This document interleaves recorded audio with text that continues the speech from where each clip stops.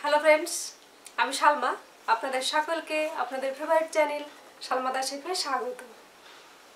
শীতকাল এসে গেছে আর শীতকালে পিঠে খেতে খুব মজা লাগে, তাই আজ আমি নিয়ে এসেছি একটি পপুলার পিঠের রেসিপি, নলেন গুড়ের দুধ পুলি। চলুন দেখে নিই কীভাবে বানাবো নলেন গুড়ের দুধ পুলি পিঠে। দুধ পুলি বানাতে যে সমস্ত উপকরণ লাগবে প্রথমে সেগুলো একটু দেখে নেব।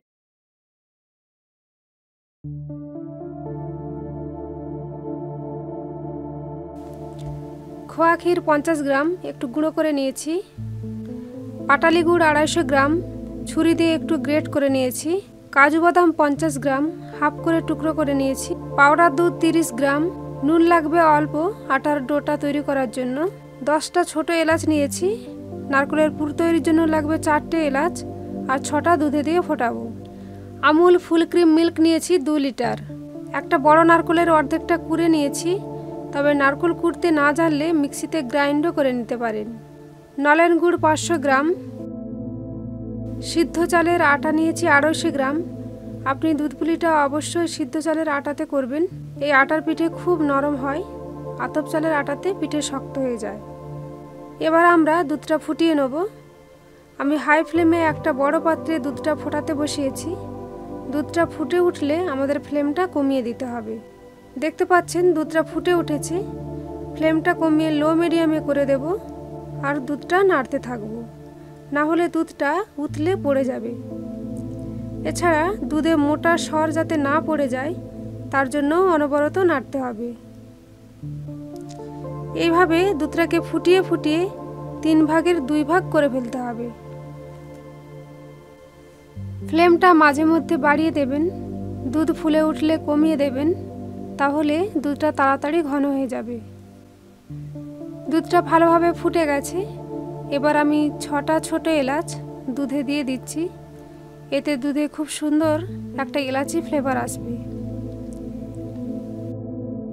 দুধটা 20 থেকে 25 মিনিট ফুটিয়ে নিয়েছি। দুধটা প্রায় 3 ভাগের 2 ভাগে এসে গেছে। আমি গ্যাসটা অফ করে দিলাম।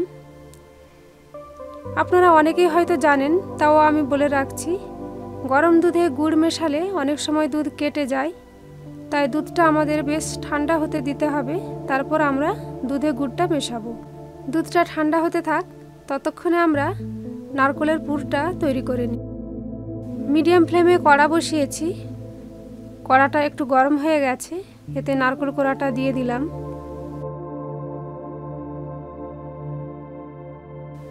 চারটে ছোট এলাচকে থেঁতো করে নিয়ে ইউজ করছি। পুর তৈরি হয়ে গেলে এলাচের খোসাগুলো ফেলে দিতে হবে। মিনিট খানেক নাড়াচাড়া করে নিচ্ছি। এবার গ্রেট করা পাটালি গুড়টা দিয়ে দিলাম। আপনি চাইলে চিনি দিয়েও পুরটা তৈরি করতে পারেন, কিন্তু গুড় দিয়ে পুরটা বানালে টেস্টটা বেশি ভালো হয়। গুড়টা নারকেলের সঙ্গে ভালো করে মিশে যাওয়া পর্যন্ত নাড়াচাড়া করব। আমার এই রেসিপিটা ভালো লাগলে অবশ্যই লাইক করবেন, কমেন্ট করবেন, বন্ধুদের সঙ্গে শেয়ার করবেন ও আমার নিত্য নতুন রেসিপির আপডেট পেতে আমার চ্যানেল SalmaTheChefকে সাবস্ক্রাইব করবেন। আপনারা দেখতে পাচ্ছেন গুড়টা খুব ভালোভাবে মিশে গেছে। ফ্লেমটা এখন আমি কমিয়ে লোতে করে দিলাম। এবার এতে গুঁড়ো করে রাখা খোয়া ক্ষীরটা দিয়ে দিচ্ছি। ভালো করে মিশিয়ে নেব। খোয়া ক্ষীর দিলে পুরটা খুব টেস্টি হয়।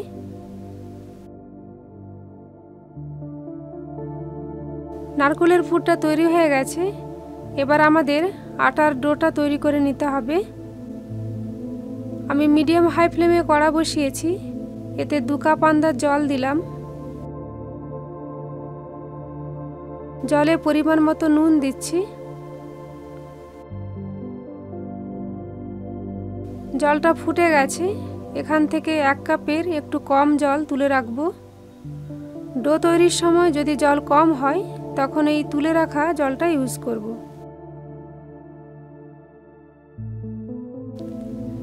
এবার ফ্লেমটা কমিয়ে লোতে করে দিয়ে আমাদের চালের আটাটা আস্তে আস্তে মিশিয়ে নিতে হবে। চালের আটার ডো তৈরি করতে গেলে জলের মাপটা খুব গুরুত্বপূর্ণ। জল কম হলে গরম জল অ্যাড করা যায়, কিন্তু জল বেশি হলে ডো পাতলা হয়ে যাবে, ডাবটা ভালো করে মাখা যাবে না। যদি কোনোভাবে ডাবটা পাতলা হয়ে যায় সেক্ষেত্রে কড়াতে আরও কিছুটা চালের আটা দিয়ে ভালো করে মিশিয়ে নেবেন। আটার ডো তৈরি হয়ে গেছে। এবার আমি একটা পাত্রে এটা নামিয়ে নেব। এবার আমাদের আটাটা গরম গরমই মেখে নিতে হবে। ঠান্ডা হয়ে গেলে একদম ভালো করে মাখা যাবে না, গুটলে পাকিয়ে যাবে। যেহেতু এটা খুব গরম, তাই হাতে যাতে গরম কম লাগে তার জন্য মাঝে মাঝে হাতটা জলে ভিজিয়ে নিয়ে ডোটা মাখতে থাকব। ডোটাতে যে চটচটে ভাব আছে, যত ঠান্ডা হবে এটা ঠিক হয়ে যাবে।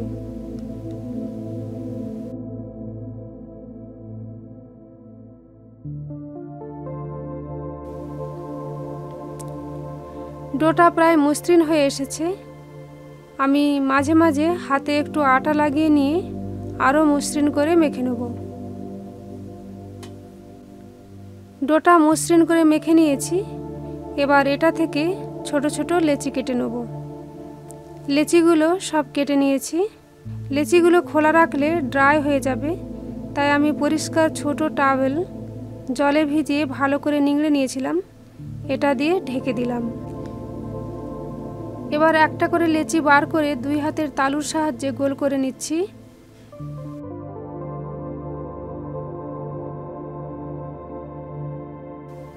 এটাকে শুকনো আটা একটু মাখিয়ে নিলাম। এবার আঙুলের সাহায্যে ধারটাকে চেপে চেপে বাড়িয়ে নেব। তারপর মাঝখানটাকে একটু চেপে চেপে নিচের দিকে করে একটা ছোট খোলের মতো করে নিচ্ছি। তবে খোলটা খুব পাতলা অথবা মোটা করবেন না। খোল তৈরি হয়ে গেছে। এর মধ্যে অল্প নারকেলের পুর দিচ্ছি। বেশি দিলে মুখ বন্ধ করতে অসুবিধা হবে।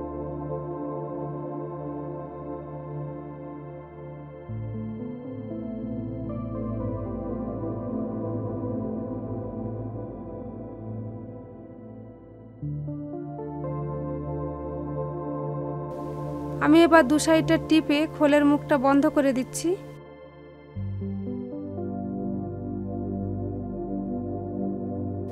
তারপর সাইড থেকে একটু মুড়ে ডিজাইন করে দিচ্ছি, তাতে পিঠেগুলো দেখতে সুন্দর লাগবে আর পিঠের মুখটা খুলে যাবে না।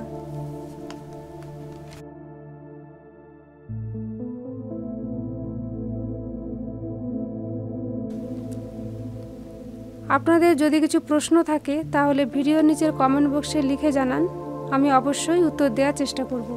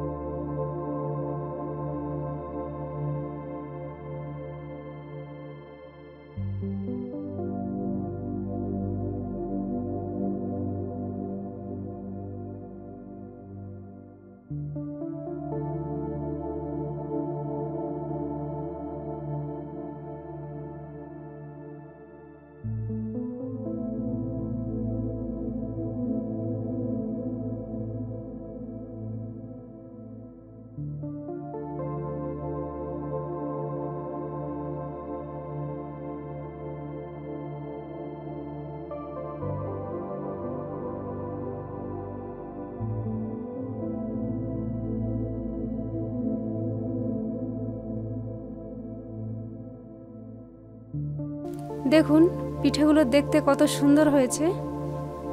আমি পিঠেগুলো একটা কাপড় চাপা দিয়ে রেখে দুধটা রেডি করে নেব।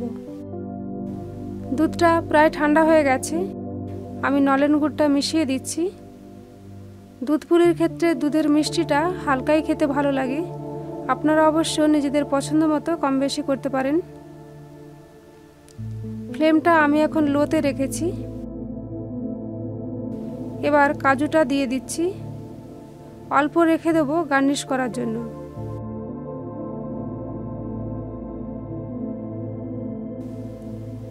এবার পাউডার দুধটা মিশিয়ে দিচ্ছি। এখন ফ্লেমটা বাড়িয়ে দুধটা ফুটতে দেবো।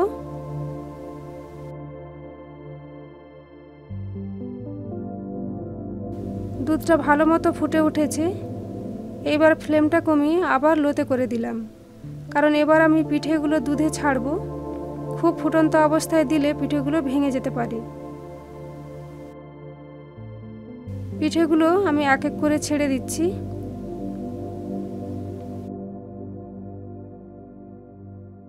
এবার একটা ঢাকনা চাপা দিয়ে লো ফ্লেমে মিনিট 5 রাখবো। 5 মিনিট হয়ে গেছে। আমি এবার দুধটা একটু ঘন করে নেব। তার জন্য 1 মুঠো চালের আটাতে গরম দুধ দিয়ে মিশিয়ে নিচ্ছি।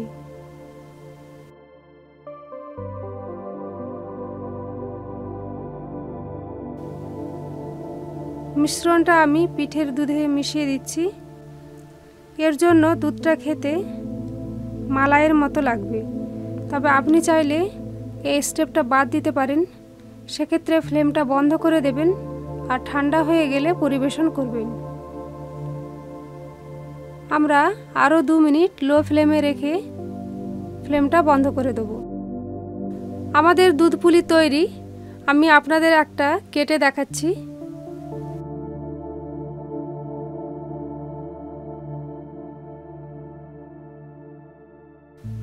দেখুন কত সফট হয়েছে আর কি চমৎকার দেখতে হয়েছে। আমার এই রেসিপিটা ভালো লাগলে প্লিজ লাইক করবেন, কমেন্ট করবেন, বন্ধুদের সঙ্গে শেয়ার করবেন। আর আমার নিত্য নতুন রেসিপির আপডেট পেতে আমার চ্যানেল SalmaTheChefকে সাবস্ক্রাইব করবেন।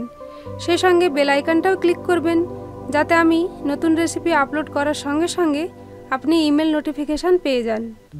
Thank you for watching and please keep watching SalmaTheChef। সকলে খুব ভালো থাকবেন। টাটা।